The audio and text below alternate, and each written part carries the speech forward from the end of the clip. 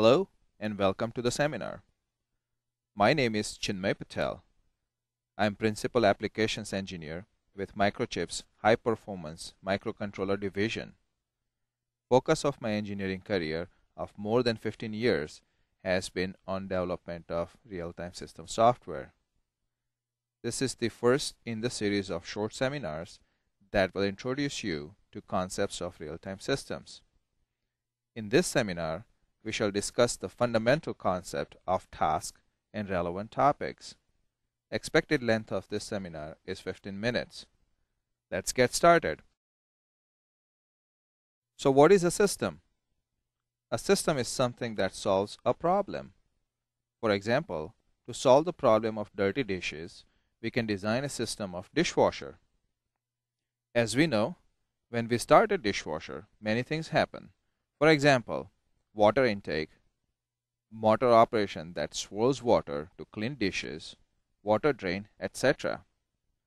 Dishwashers also provide a variety of wash cycles to handle different types of utensils and amount of cleaning they need. Also, if you open the door of a dishwasher in the middle of its operation, most probably it will sense that the door is opened and it will stop its operation. And the latest high-end dishwashers may even have an LCD display that shows various status and control information on the front panel. An intelligent unit, such as microcontroller, can manage various functions in a system in some coherent way. For example, a microchip PIC microcontroller embedded in a dishwasher can manage various functions to fulfill coherent operation of the dishwasher. So what is a task? A task is a group of instructions that execute on a microcontroller to solve a portion of the problem. This group of instructions performs a function of a system. For example, in a dishwasher system, the following tasks may exist. 1. Water manager. This task manages the water intake and drain. 2. Motor manager.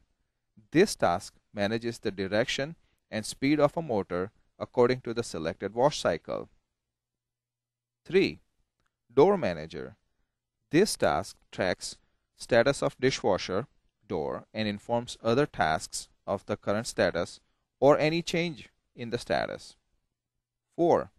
Display manager. This task tracks status of various functions of the dishwasher and displays it on the LCD mounted on the front panel. Let's talk about multitasking.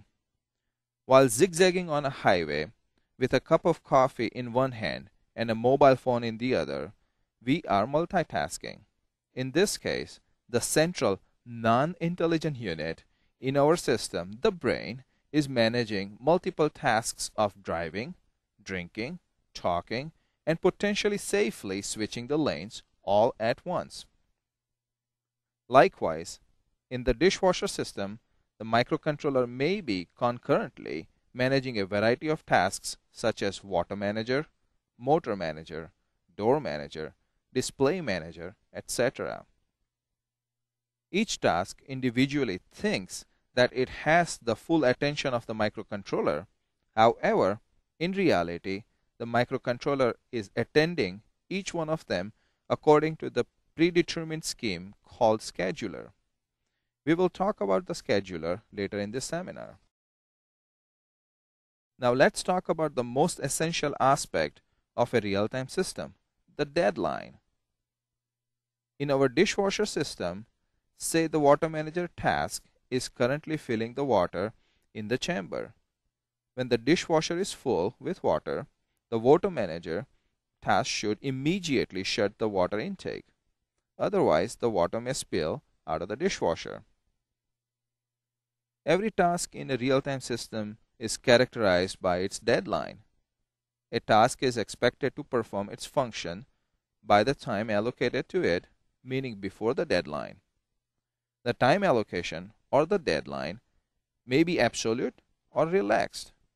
For example, if a task must perform its function within 1 second, then the deadline is an absolute deadline. On the other hand, If the task should perform its function in about 1 second or so, then the deadline is relaxed. When the deadlines are absolute, the real-time system is called a hard real-time system. The tasks in a hard real-time system are governed by rigid time constraints. When the deadlines are relaxed, a real-time system is called a soft real-time system. The tasks in a soft real-time system do not have rigid time constraints. The deadline for the water manager task in the scenario mentioned above should be absolute. Otherwise, the probability of spilling the water would be quite high, resulting in many unhappy dishwasher owners with frequent wet floors. On the other hand, a display manager task may have relaxed deadline. Obviously, if a real-time system task fails to meet its deadline, it may have dire consequences. Since there is only one microcontroller performing many different tasks of varied importance, it is imperative to determine task deadlines and their relative importance in the system. This leads us to the concept of priority. Priority determines the importance of a task in the system. In a real-time system, every task has an assigned priority. The higher the priority, the better the chance of the task executing on the microcontroller and meeting its deadline. So, in our dishwasher system, we may assign higher priority to the water manager than the display manager. This ensures that when the water needs to be shut off, the ongoing display update will not unduly delay the water manager from performing its job in time. No water spills, no wet floors, happy owners. But how does the priority actually help coherent functioning of the system?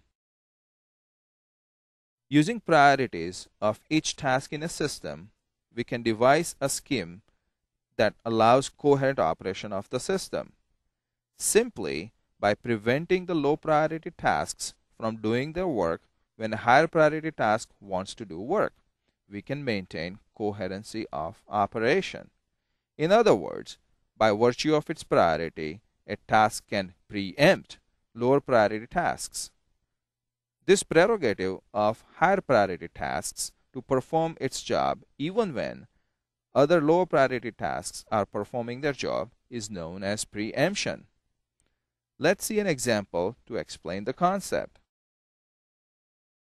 As shown in this slide, consider two tasks in the dishwasher system, the higher priority water manager and the lower priority display manager. There are two figures shown on this slide. The upper figure shows visual of the two tasks in form of their function, while the lower figure shows time continuum of tasks executing on the microcontroller embedded in the dishwasher. At time t1, water tap is on and the dishwasher chamber is being filled with water.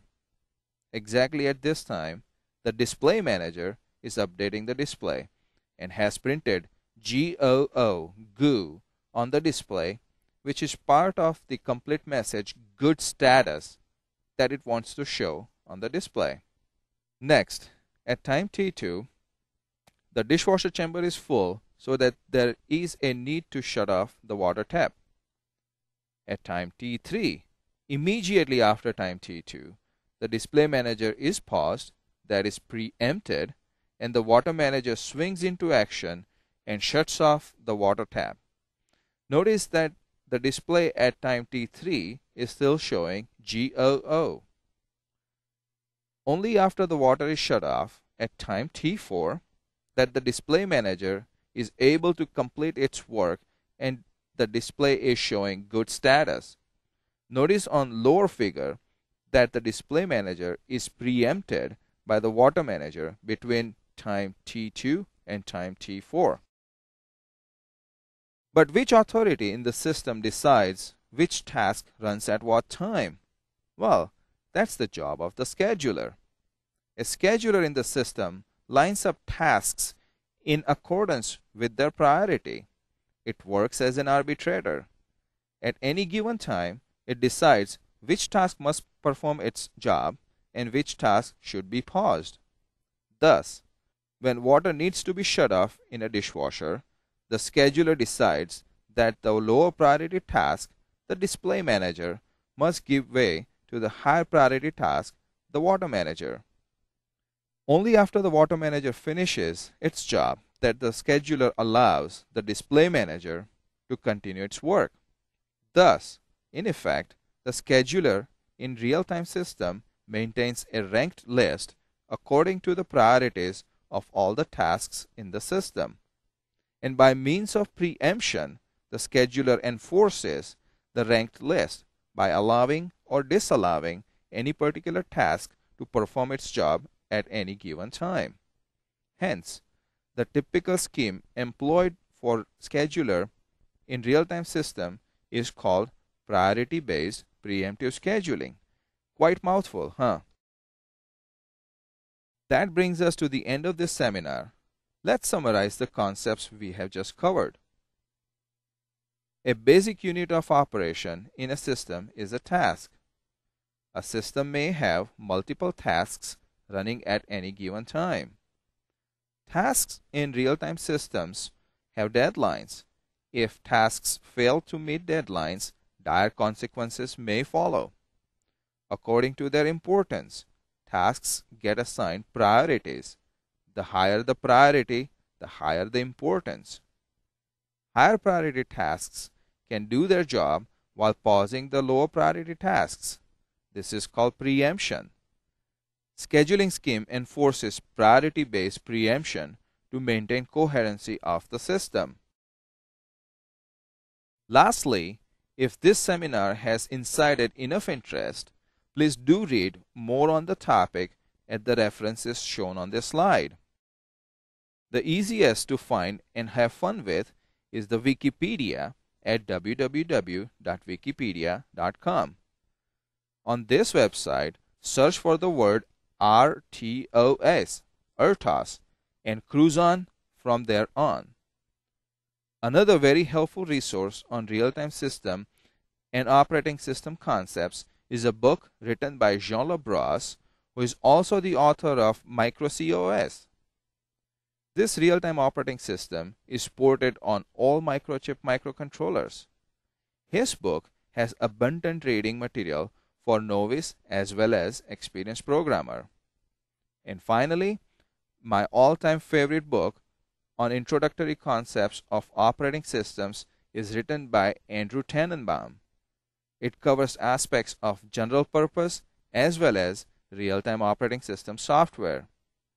With that, I shall say goodbye, and please don't forget to provide your feedback on this seminar. Thanks for your time today.